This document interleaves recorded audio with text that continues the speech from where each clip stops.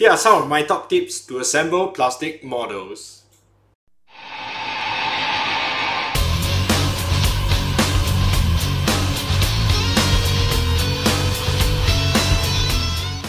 As a competition painter, I spend many hours to create my works of art.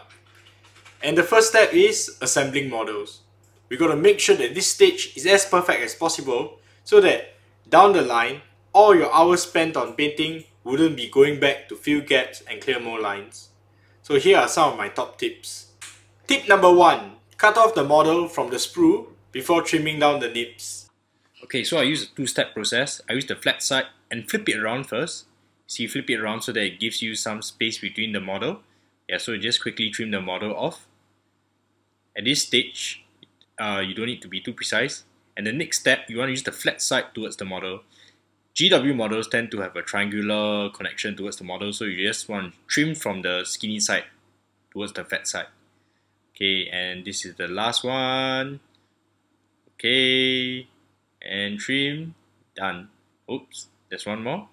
Oops, dropped the model there. Haha. Tip number 2. Use a sharp knife and with the sharp side of the blade, scrape backwards rather than scraping forwards. So you see, we are using the sharp side of the knife, but instead of scraping forward, which you risk cutting the model, you scrape it backwards. Tip number 3. Use super glue that dries fast. So, usually I like to dry fit my models first. This is a good tip. And then, if possible, I use the quick dry super glue and glue it from the inside, so it doesn't flow to the outside. Tip number 4. Assemble the model in sub-components and then start clearing up more lines again. Sometimes the more lines look more obvious when the model is fully assembled.